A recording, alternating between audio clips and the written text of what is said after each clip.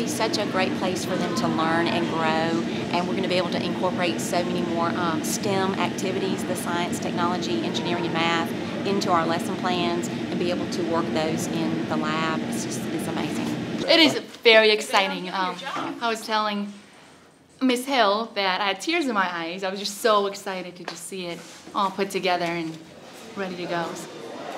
This is a state-of-the-art facility that we're really excited about. We've got all the latest technology in every one of our classrooms, our Promethean boards. Our teachers are super excited about using those. And then like if you want to go to the internet, you got browser, no internet right now, so you just go back to like your home screen. And then like if you want to draw over a screen you're on.